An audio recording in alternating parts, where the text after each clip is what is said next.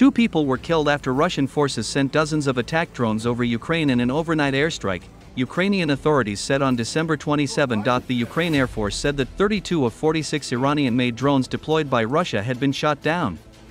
Most of the rest struck near the front line, mainly in the southern Kherson region. The governor of Ukraine's Odesa region said that a 35-year-old man was killed by debris from a downed drone in a residential area. Another man died in the hospital from his injuries. 4 others, including a 17-year-old boy, were wounded, according to the governor, Oleh Kiper. Ukraine's emergency service released video showing rescuers working on the site of a destroyed building on fire. Reuters was not able to independently verify the location or the date when the video was filmed. There were no other immediate reports of casualties.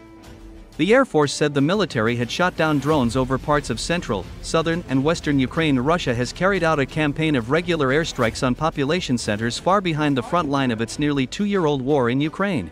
И